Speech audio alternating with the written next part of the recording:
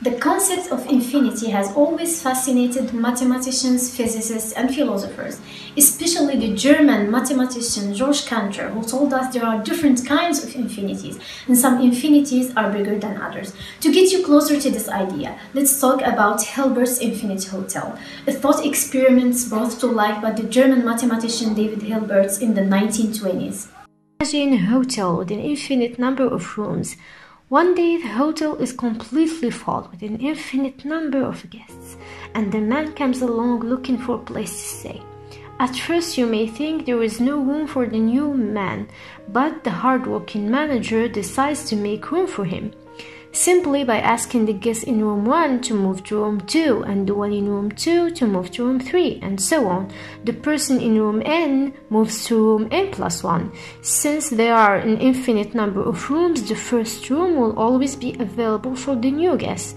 This can be repeated for any finite number of rooms. Now saying a bus with an infinite number of passengers arrives. This may astonish you at first, but the manager just needs to ask each current guest in room n to move to room 2n, which leaves us with the infinitely odd numbered rooms all filled with the new guests and the even numbered rooms with old ones.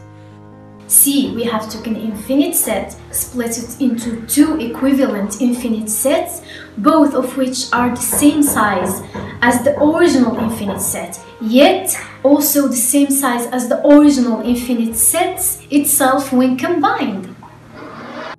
Seems odd, but actually, even if an infinite number of buses full of an infinite number of room-seeking guests arrives, the manager can always find a way to make rooms for them.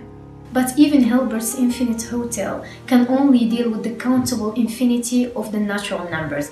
If you can make a bijection between the set of the natural numbers and a certain infinite sets, these two are equivalent, exactly what we did with Hilbert's Infinite Hotel. But while dealing with higher orders of infinity, these strategies will no longer be possible.